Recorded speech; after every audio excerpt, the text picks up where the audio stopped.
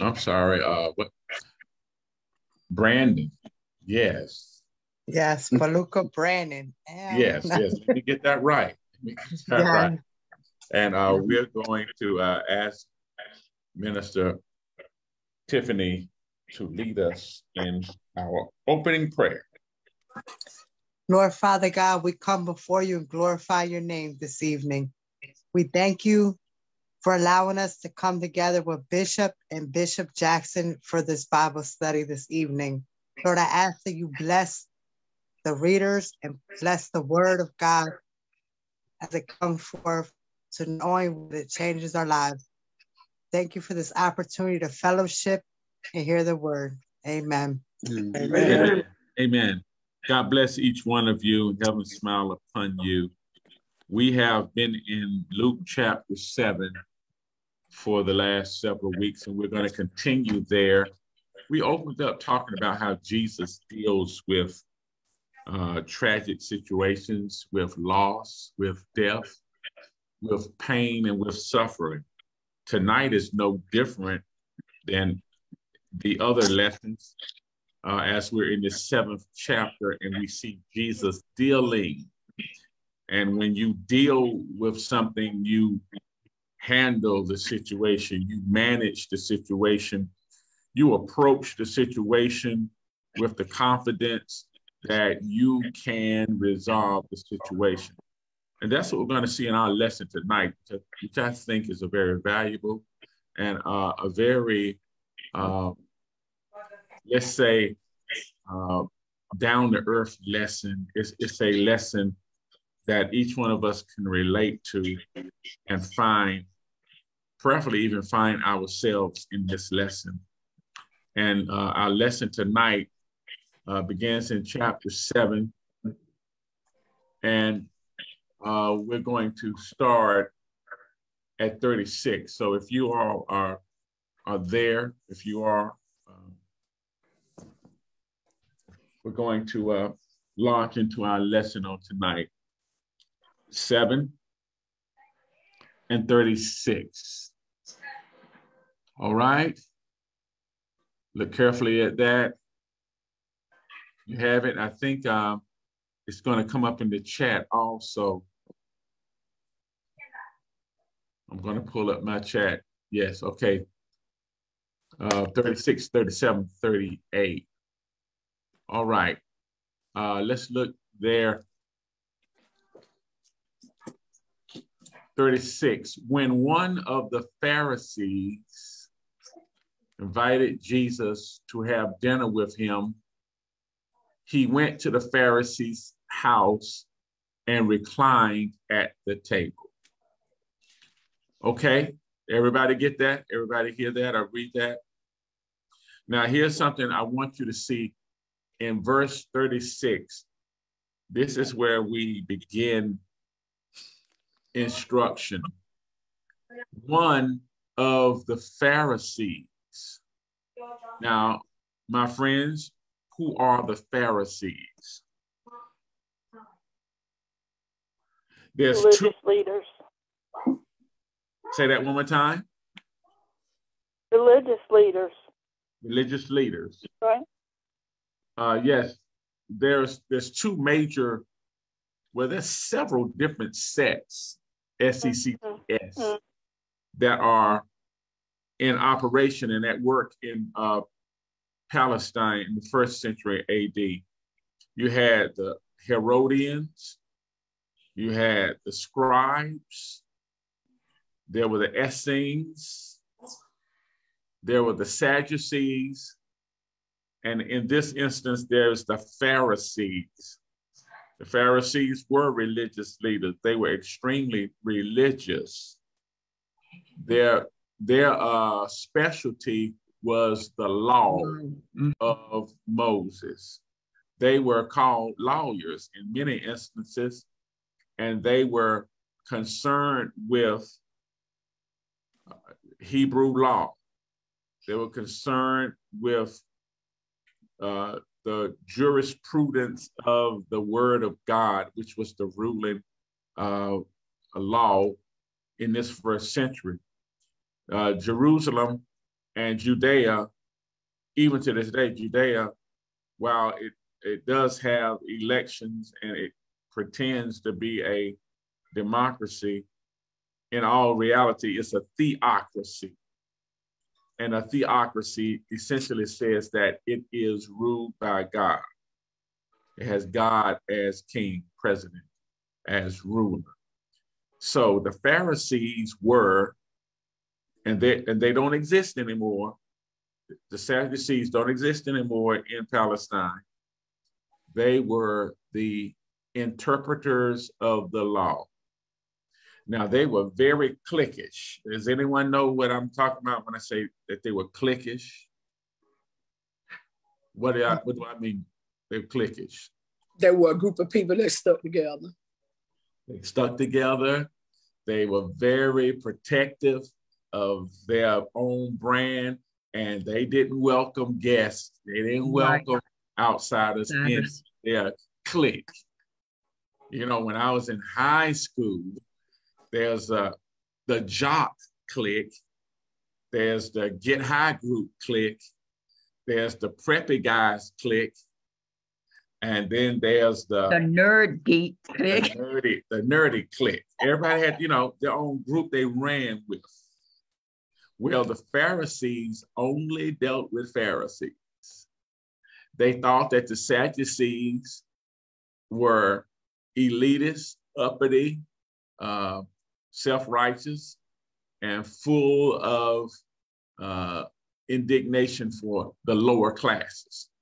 So the Pharisees were like the working class, the middle class, but they were the upper middle class. Now, I said all that to say, when you look at verse 36, when one of the Pharisees invited Jesus to have dinner with him, he, meaning Jesus, went to the Pharisee's house and reclined at the table. Now, after my preface that I shared with you about who the Pharisees were, what does that say to you about Jesus? That Jesus was a Pharisee because they invited the clique. Greg, I saw your mouth move, but I didn't hear your voice. What were you saying? That he really didn't care about the. No, Jesus wasn't concerned about their rank or their person or who they thought they were. But the reason why this Pharisee invited Jesus to his house is because Jesus was a Pharisee. Now, some of us would cringe at that, catch our breath, grab your head. Oh my God, he just called Jesus a Pharisee. Well, the reason why I said Jesus was a Pharisee is because Jesus was proficient at the law. He was the expert. In fact, he was the master interpreter of the law. But not only the law, the prophets, not only the prophets, the poetry, all of the Old Testament, Jesus was the expert on it because he witnessed all of it. He would not have been invited into the house of a Pharisee unless he was of what they call equal rank.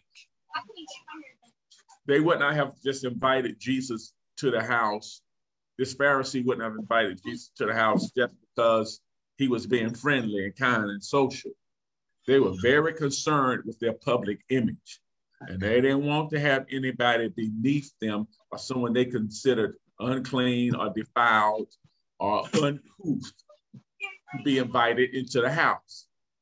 So Jesus here is seen in a place among those who would challenge him, who would criticize and critique him, but they knew that he was their superior because they knew that he knew the law better than they ever could. All right? So we got that established. Jesus is not only invited to come under this man's roof, which is to cross his threshold, which is to come into his personal space. But he was also asked to stay for dinner. Now, inviting somebody to dinner in our culture is not a big deal. But in this Hebrew culture, this Jewish culture, if a Jew invites you to his house, and if the Jew invites you to sit at his table, you are held in high esteem and you are seen as being one of them. They don't seldom invite a Christian to sit at the table with them, because you see, the table was the place where everything was negotiated. The table was a place where decisions were made. The table was a place where they honored God. And so you didn't just get a casual invitation to come and sit at the table of a Jew, let alone the table of Pharisees who crossed every T and dotted every I. There was nothing casual with them. There was nothing, kind of generic with them. Everything had to be by the book. So here comes Jesus to the Pharisees' house. And the word of God says in verse 37, and they reclined at the table. How many of you own a recliner in your house? How many of you got a recliner somewhere in the house? Everybody got a recliner in the house. Say I. Raise your hand. Yeah. All right, got a recliner. Okay, so what is it that you do in your recliner? You recline. You lay back. You lay back. You recline. You recline. So in reclining, you kick back, right? Now, when you and I think about somebody coming to eat dinner with us at our table, we think about fine Thomasville furniture, with the high back chairs and the hardwood table, and raised 3 or 4 feet off the floor, and we say we're sitting at the table. But in the Oriental customs, when I say Oriental, I mean the Eastern customs, they don't sit at a fine table like we do. They lay pallets, blankets. They lay like tablecloths on the floor, and they sit down low on the floor to eat together. But the word says that he reclined. So you might get the impression that he was sitting back in his chair with his feet forward. That would be the way we recline in the West. But in the Eastern culture, he sat on the floor with his feet behind him. You follow me? He sat on the floor with his feet under him and behind him. How do I know that? Because in verse 38, it says, as she stood behind him at his feet. Now, if you were thinking that maybe he was sitting Indian style with his feet in front of him, then she would have had to come stand on the table where they were eating. So I want you to get this picture vividly that Jesus is in the Pharisees' house. All eyes are on him because they want to see if he follows all the Jewish customs, all the etiquette of that day. Did you wash your hands from your elbow to the tip of your finger? They want to know that. Your feet were unclean, so your feet definitely couldn't be near the table. Right. They had to be away from the table. Thank you. Absolutely.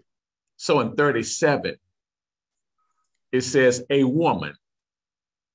It doesn't give us a name. Now, there are some theologians who want to throw this on Mary Magdalene. Not. Some of them want to throw it on Martha. Some of them want to throw it on one of the women who's named in the scriptures. Luke is careful to say a woman. A woman that lived in that town who was sinful. Now, we're going to do deduction here, okay? We're going to do some deduction.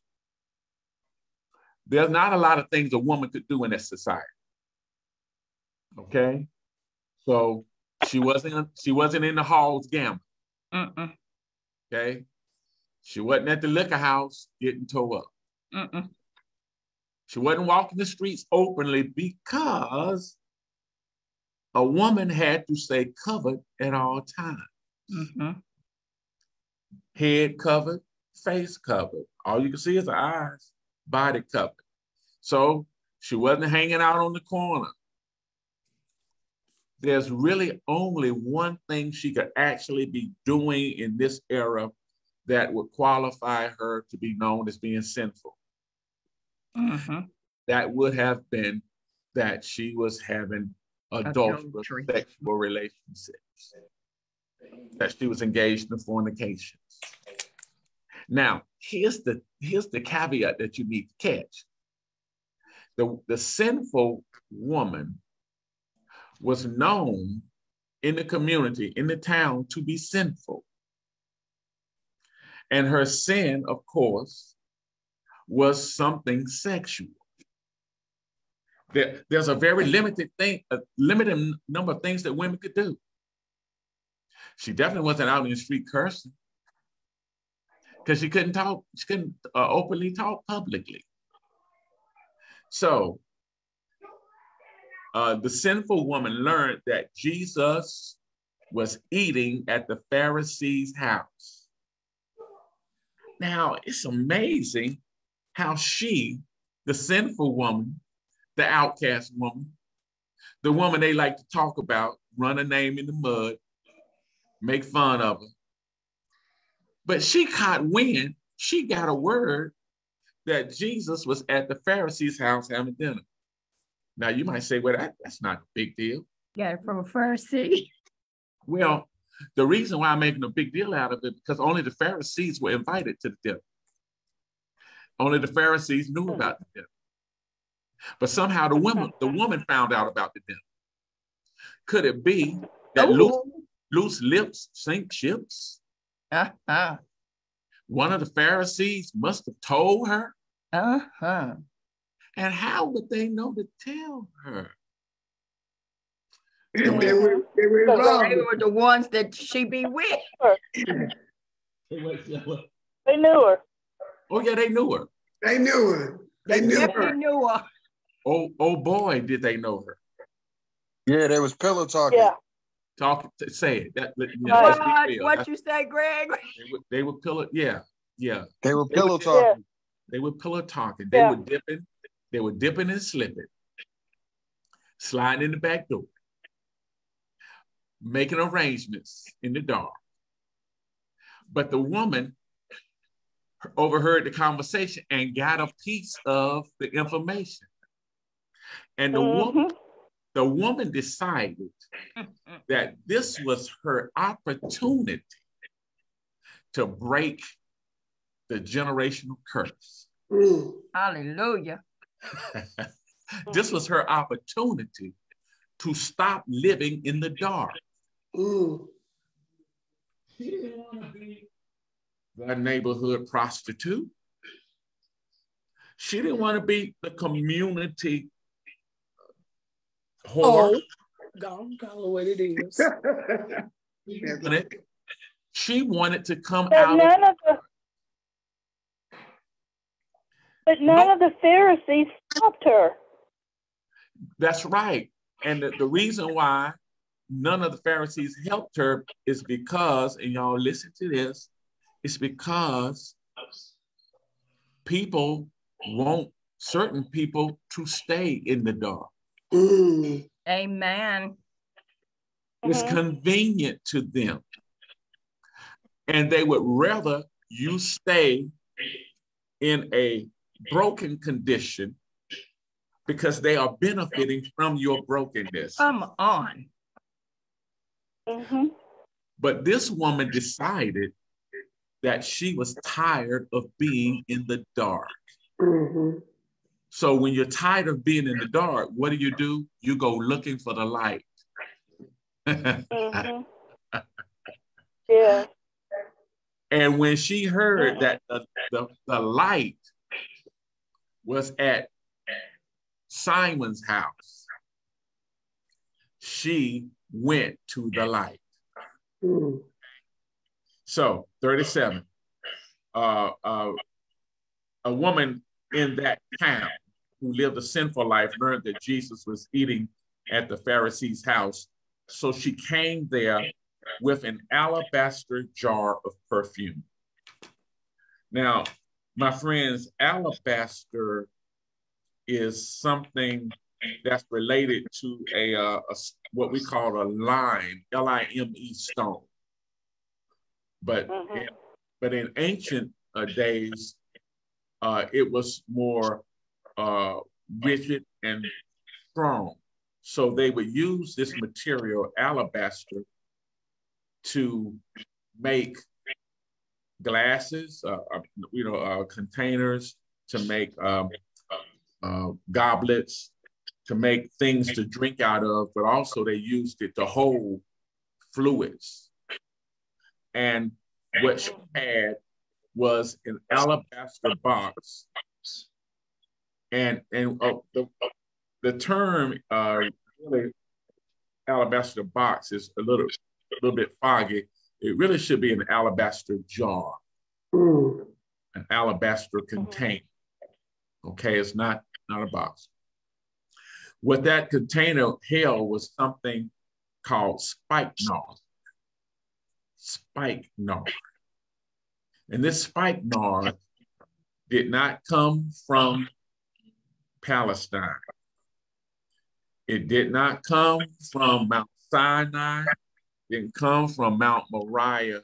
It didn't come from Joppa, or Tyre, or Sidon. This spikenard came from a place called the Himalayas. Anybody ever heard of the Himalayas? Mm-hmm. The Himalayas are in India. And so spikenard is extracted from a tree in the Himalayas, and it is shipped down to Egypt to be refined. So this woman came to Simon's house with an alabaster jar full of spikenard.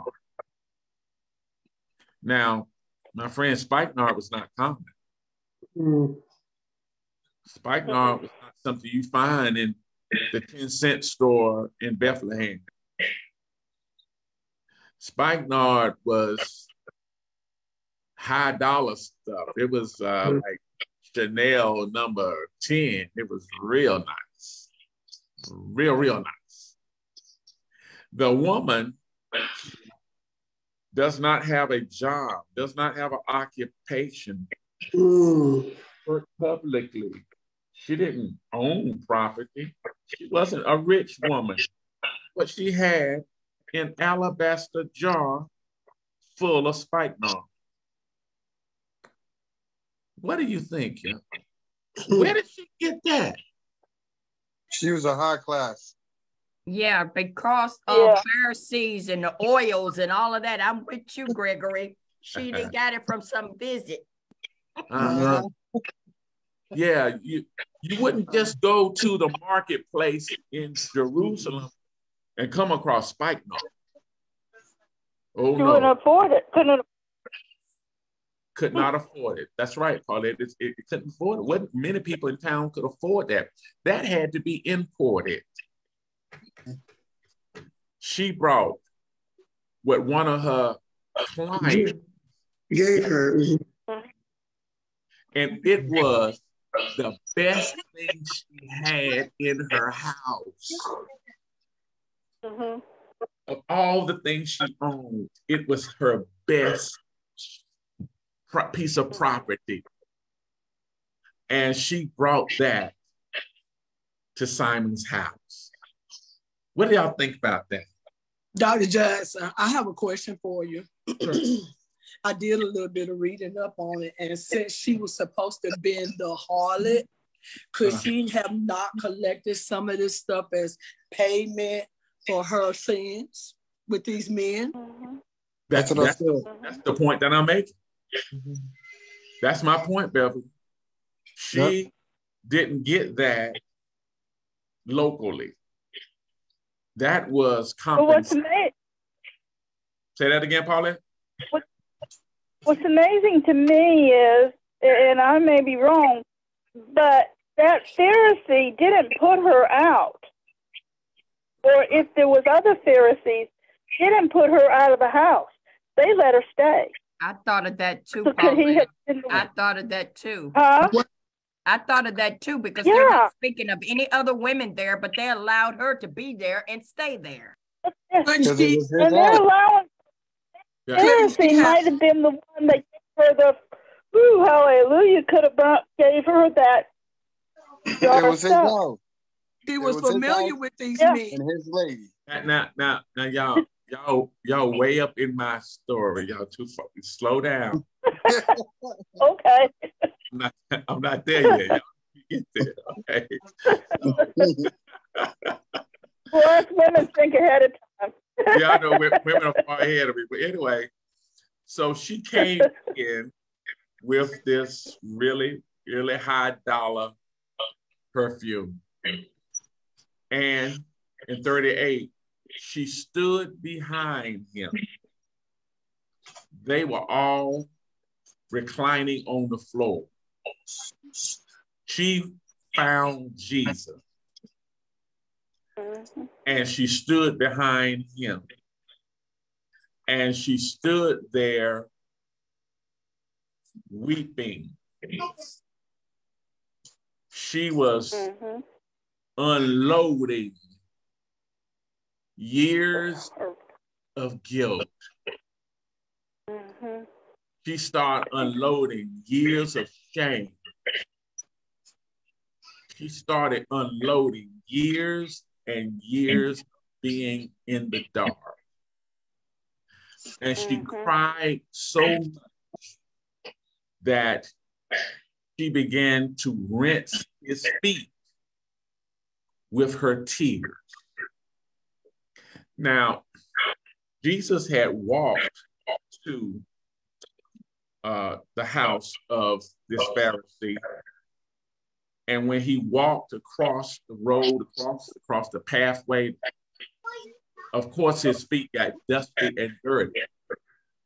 This woman is crying so profusely that she begins to rinse his feet with her tears. But then she did something that really should have made the Pharisees gasp for air and cry out blasphemy, because she took off her tunic. She took off her head, and she took off her face covering in public and let down her glory. Notice it says she wiped his feet with her hair. According to the Old Testament scriptures, a woman's hair is her glory. Have y'all read that? Have you heard that before? Yeah. The woman wipes a man's dirty feet with her glory. That was unheard of. Most of them, because they operated in the dark, had never even seen her hair. She unfurls her hair that has taken years and years to grow, has never been cut. And she uses her hair as a towel to wipe his feet. And then she uncorked. She broke the top off of that alabaster and poured spikenard very costly, on not on his head, not on his neck, not on his face, on his. This is a major act of humility, a major act of submission. This woman was broken, and she brought her brokenness to the only one who could fix her. And around the table were theological scholars. Around the table were professors of the law. Around the table were the rulers and the leaders of the community. But she skipped all of them. And she performed an act of humility on behalf of the rabbi. Pamela has pulled up for us 1 Corinthians 11:15. But if a woman have long hair, it is for her glory, for her hair is given her for a covering. She uncovered herself for her covering. Oh, that might preach Sunday. Anyway, let me go on. So we have the setup here. She has performed this act of humility, and now we get the backlash. Are you ready for the backlash? Okay. The backlash comes in the form of a interpersonal thought. This was not anything that was said out loud. This is not anything that was indicated by a sign language or message or code.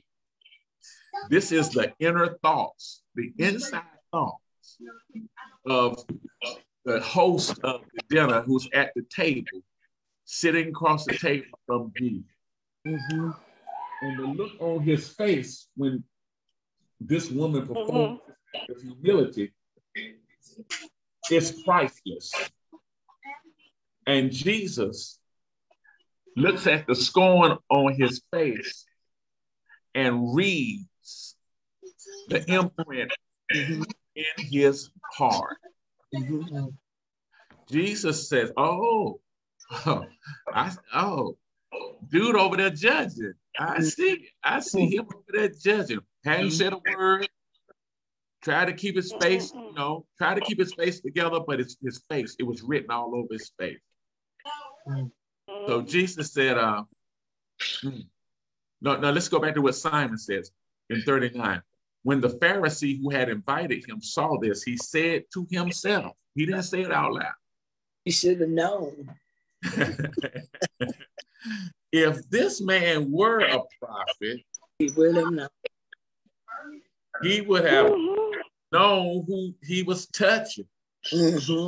Because I know, anyway, he would have known who he was touching and what kind of woman she is. Because she's a sinner. And I know she's a sinner. Because you were a sinner with her. How you know? I know firsthand that she's a sinner.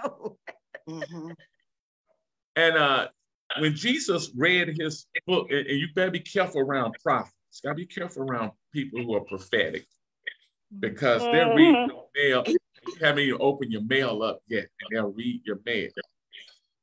So Jesus says,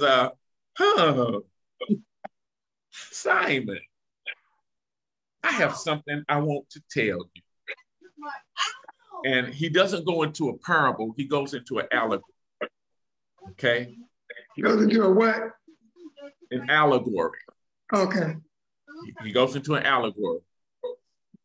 He says, I want to tell you something.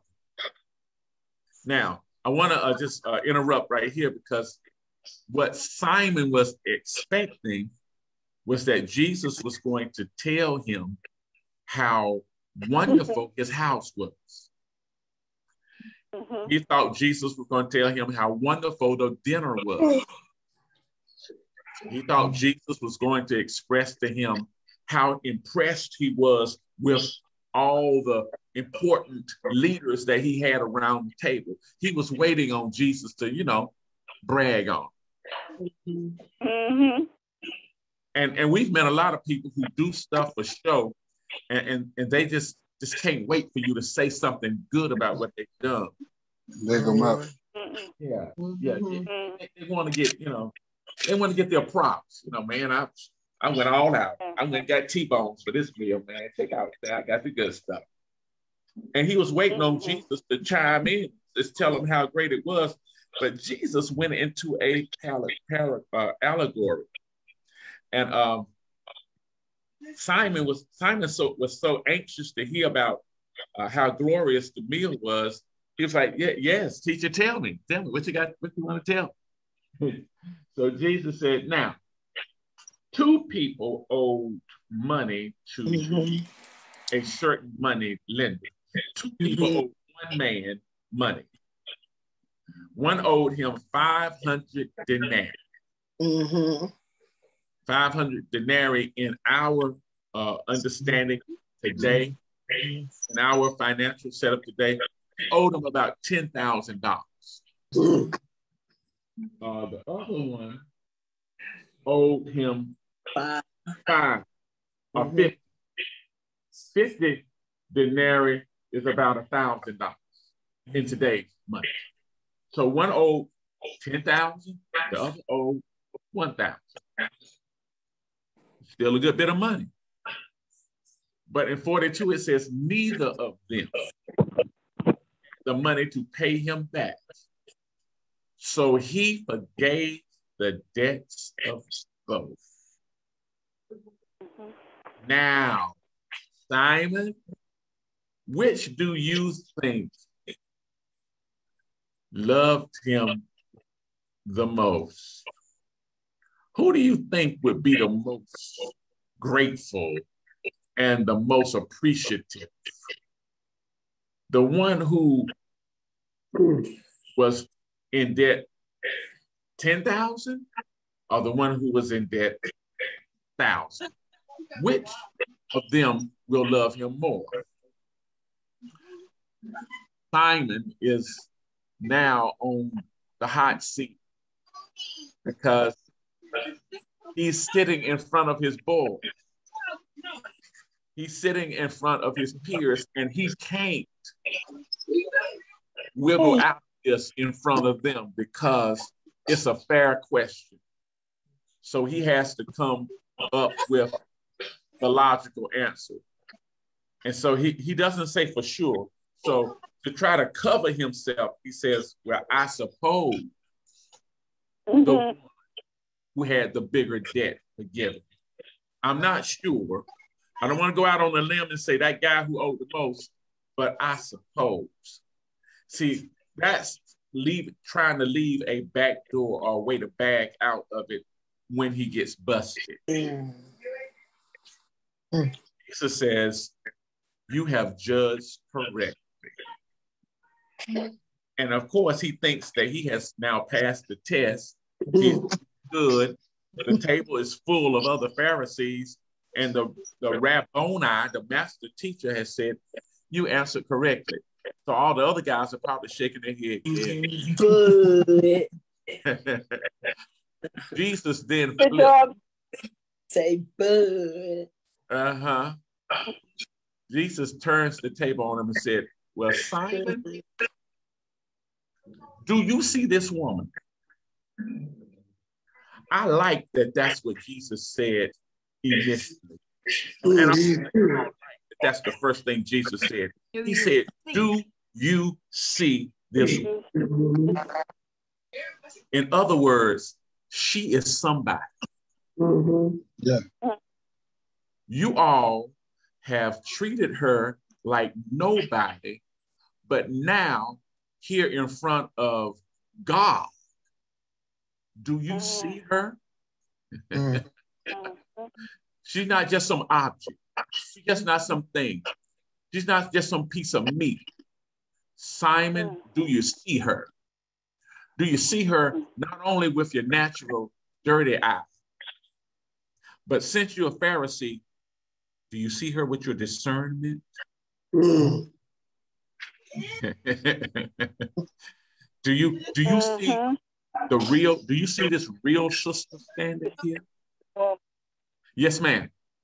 Dr. Jackson, in that comment right there that Jesus is asking, and I know you haven't quite gotten to this part, but even this woman had, I'm trying to put it together, had no rights to be there, right? So therefore, they didn't have to show her any courtesy at all, right? Right. But Jesus makes Simon acknowledge that the woman is in the room. Right. And too often, we overlook people, we ignore people, we step over them, go around them, avoid them, act like they don't exist, and they are people too. They are in the room, and they have significance. So Jesus made them all, since he was talking publicly and openly, they all had to look at her. And they saw her differently. That's why he said, do you see this woman? Then he goes further, because that question was rhetorical. He set him up. He says, I came into your house. You invited me to your house. I didn't ask to come to your house. You invited me to your house. When I came to your house, rather than treating me like the guest of honor, you did not give me any water to wash my feet. Now, we're in first century Palestine, and they're not walking on sidewalks. They're not walking down the highway. They're walking through the muck and the mire.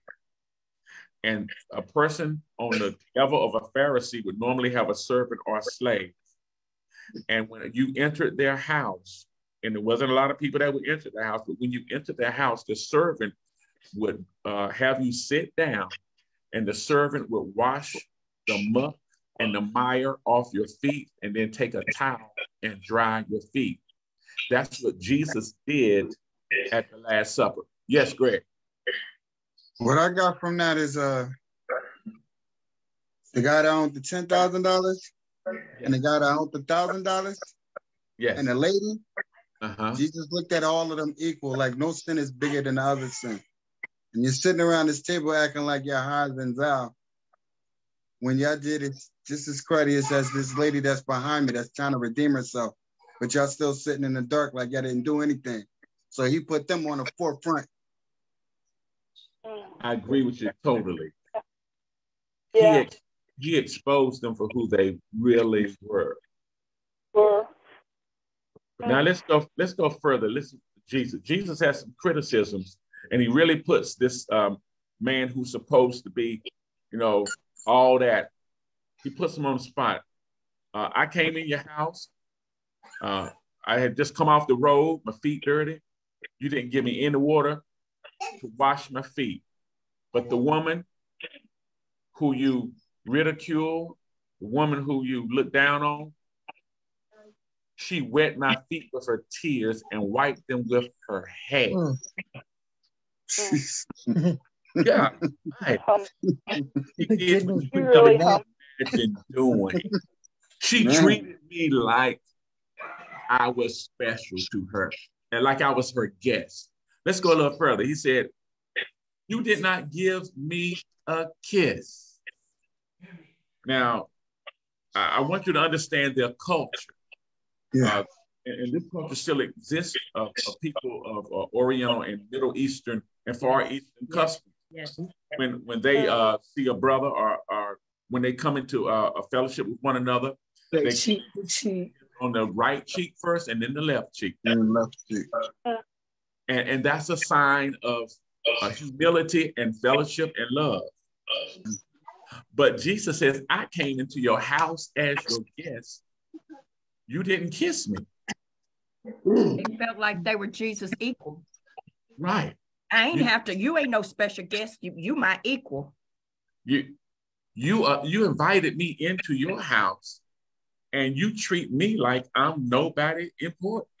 But look what it says. It says, you did not give me a kiss, but this woman from the time I entered has not stopped kissing, not my face, but kissing my feet. Yes, ma'am. Now you really got me, because hearing you say this, they did not recognize who he was. They couldn't have if they didn't greet him in the way that they should have. Not washing the feet, right. The kiss, all right. that. They even didn't knowing what was on their heart. That's right. That's right. They really disrespected him because inviting him into their home for dinner was not to celebrate him, but it was to interrogate him. Mm-hmm. Some people want to have fellowship with you and want to talk. Some folks will stop you in the produce aisle at Walmart, not to be happy to see you, but to try to get in your business. Mm-hmm. I be telling, I'm gonna send you a W-4 since you like to run my business. Send you a W-2 because you want to get in my business. Listen, he goes on. He says, and you did not put oil on my head, which was very common. Why was this very common, y'all? Somebody tell me why it was so common. He says, you didn't even put oil on my head. What was so important about that? Protection. Protection and anointing. Being a Pharisee. Yeah, the anointing. Yeah. Well, I'm going to put it in more practical terms. They lived in the desert. It was hot. Yeah. It was hot. Dry skin. Hot. Dry skin. And if your head is exposed to the heat, then when you come in to sit down and relax, you put some olive oil in your hair, on your head, to relieve your dry skin. You might have been a little ashy, so brothers get ashy. So what happened? He said, you didn't put oil on my head, but she has poured perfume, costly, on my feet. Therefore, I tell you. And Jesus does not mince words. He's not in the dark. He's not operating on assumption. He says in verse 48, therefore I tell you, her sins, which are many, her many sins have been forgiven, as her great love has shown. Jesus knew her history. He knew her background. He knew her sin, but he also knew she wanted to be free from her sin. She wanted to be liberated. She didn't want to live in the dark anymore. Jesus says, I know her better than you.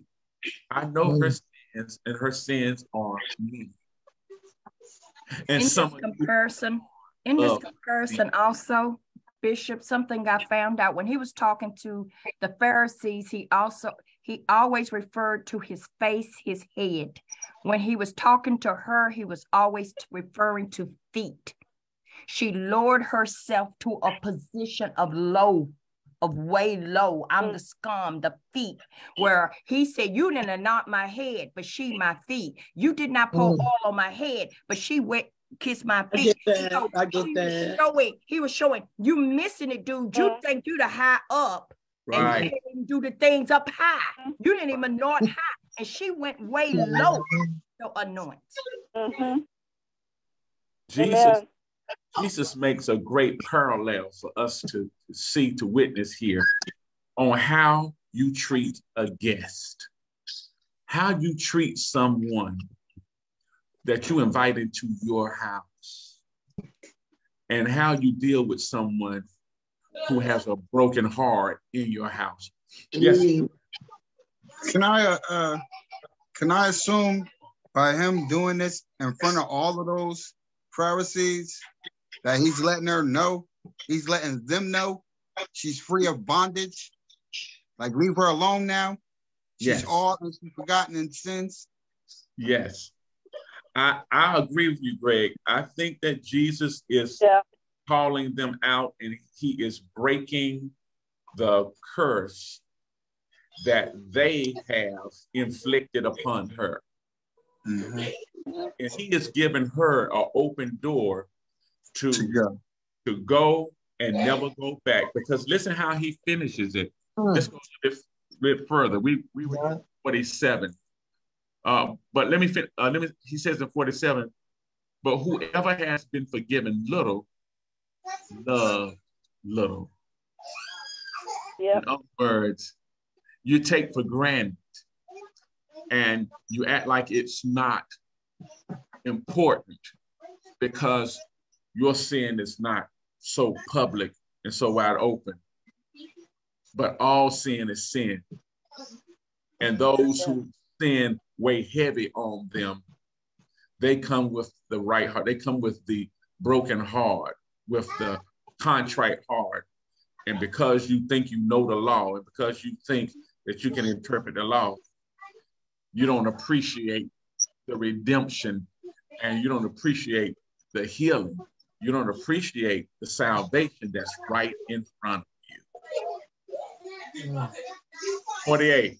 Yes, ma'am. Go ahead. Dr. Jackson, listen to you say that. Does that mean that the forgiveness, either the same way they didn't appreciate those facts, their forgiveness is different as well? Some forgive more, some forgive little. I mean, is it, I'm asking you a question, do people forgive in different ways? I mean, help me out here. Is forgiveness not forgiveness?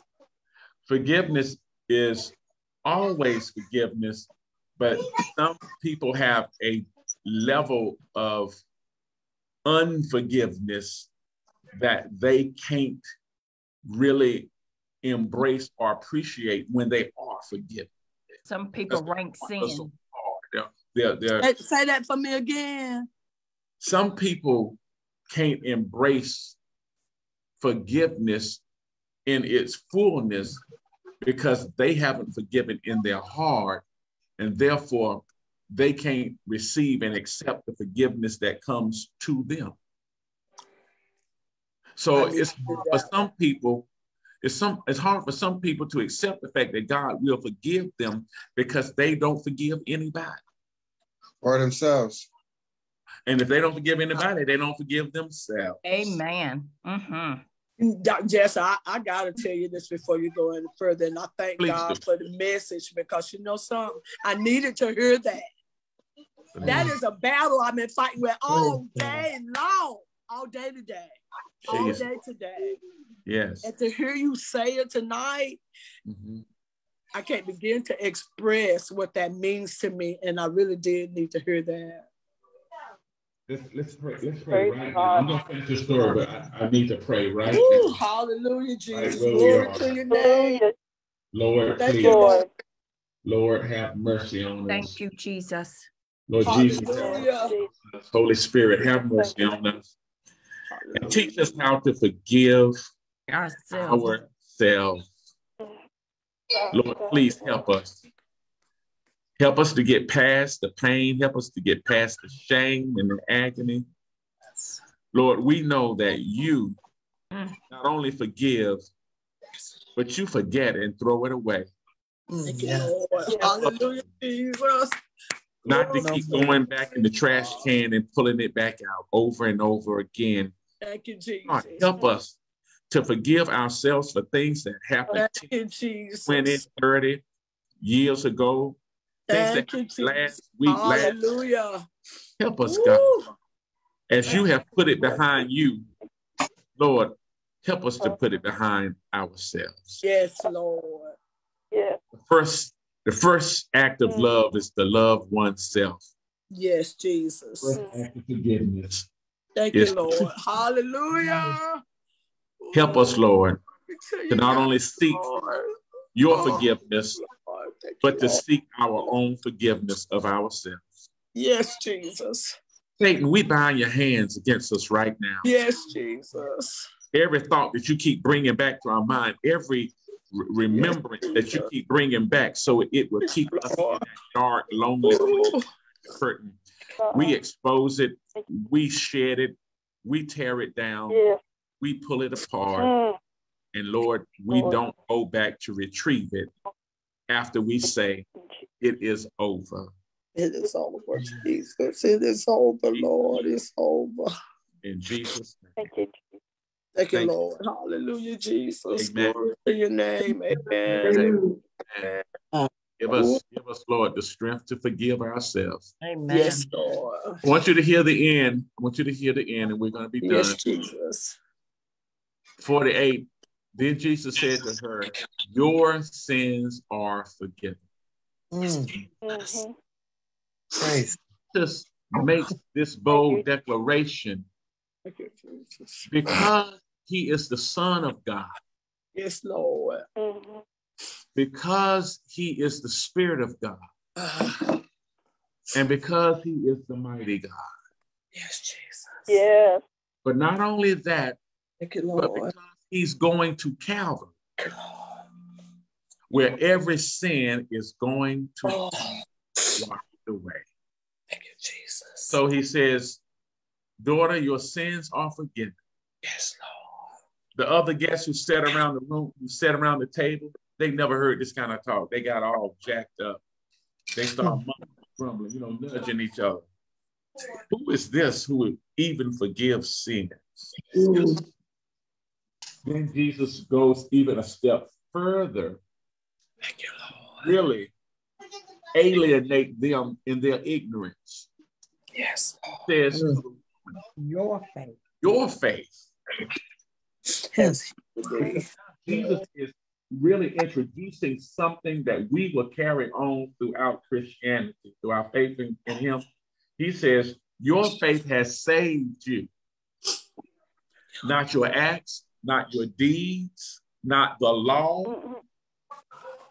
not your sacrifices, but your faith has saved you. This is the concept of Christianity, that we put all of our trust in this concept, faith. Your faith has not only has it healed you, but it has saved you. Amen. Amen. That she can go, but now she can go in peace. Amen. Yeah. She can go in peace because she's through with these jokers. She can go in peace because they're all sitting there looking at each other, wondering, does this mean that I can't go to the house no more? That's what they wonder. Does this mean I can't slip in the back way anymore? That's exactly what it means. You are all exposed to who you are, and she is leaving, and she's leaving in peace. Leaving saved in peace. Saved and in peace. That's why he tells us. One more. I gotta add one more. Okay. Forgiven, saved, and peace. And in peace. That's a mighty powerful combination. You need to make sure you write that down somewhere, and that as you go through your day for the rest of the week, you need to remind yourself, you need to look at that piece of paper or on your phone or whatever and say, I am forgiven, I am saved, and I am walking in peace. I am forgiven, I am saved, I am walking in peace. And your enemies will not know how to deal with you. Amen. That part right there, yes. They will not know how to take you. Because you are not only a soldier of the Lord, but you are forgiven, you are saved, you're walking in peace. Hallelujah. Hallelujah. That's why he tells us to even accept him. I stand at the door and knock. Any man let me come in. I will sup just like he was doing. Yeah. I'll sit down with you. And sup with you. Yes. My friends, you are forgiven, saved, and walking in peace. God bless you tonight. Amen for that Thank word. You, Lord. Amen for that word. Hey, bless the name, bless that wonderful name of Jesus. We're going to wrap up with our weekly offering, our Wednesday night offering. If you're giving tonight, Cash App, please send your sacrifice, your blessed offering to $ Citadel of Faith, also $ NBBC Clothing. We all have a different cross to bear, but we can bear it together when we join in unity and give, and it shall be given unto you. So please don't forget our sacrificial offering tonight. This word has blessed you. This word has given you a new peace. Then please send a love offering, a thank you offering to the Lord for our lesson on tonight. Next week, my friends, because we finished up chapter 7. Chapter 7 was something else, wasn't it? Hallelujah. We did it. We did it. We did it. And so on next, God did it with us. Hallelujah. Right. Thank you. Hallelujah. Next Wednesday, we will pick up at chapter 8. I thought that chapter 7 was going to take up my whole 8 weeks, but we'll pick up at 8. And we're going to have a good time in chapter 8. So please go ahead and read for us. Be prepared. Happy to have each one of you. Thank God for each of you tonight. I pray that the Lord has moved upon the altar of your heart and that you heard or felt something that will carry you through the week. Until next week, remember, you are forgiven. And walking in peace. Amen. Amen. Amen. Now unto him who is able to keep you from falling, to present you faultless before the presence of his glory with exceeding great joy. To the only wise God, our Savior, be glory and majesty, dominion and power, now henceforth and forever. The people of God said amen. Amen. Amen. Don't forget that this Sunday is, this weekend rather, is First Ladies Weekend because it's First Ladies Day on Sunday. Work in the ministry of Bishop Dr. Pamela Jackson. The First Ladies luncheon is at 2 o'clock on Saturday. And First Ladies Day is Sunday morning, 11, and dinner following. So please remember her. She's such a warrior, such a prophet, such a leader, and such a wonderful woman who God has blessed us to keep her around for a long time. Yes. Yes. Amen. We thank God for our First Lady and look forward to you sharing with us. Thank you all so much. Love you. Love you. Good night. Click out a class. 3:30 Everybody. Tiffany, check your email. Tiffany. Yes, I responded. Awesome. Yes. All right, Dr. Bambi, good to see you. Glad that Winston-Salem State. Yes, I was like, for a minute. And it came on Greg's birthday too. I was like, happy birthday, Greg. Happy birthday, Gregory. Happy birthday. Are you 40 yet, Greg? Thank you.